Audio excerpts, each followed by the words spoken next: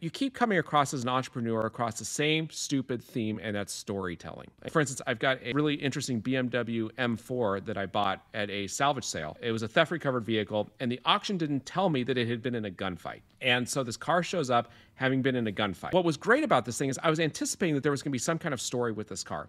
So I actually showed video of us, my brother and I, talking about this car before we bought it. And then I showed the auction. I've got video of the auction. I have video of it showing up on the transport. And now I'm doing videos of reconditioning it and how we're getting it together. And actually, I just showed John, I've got this bullet here that came out of the car. So this car has all kinds of stories to tell, and people love it.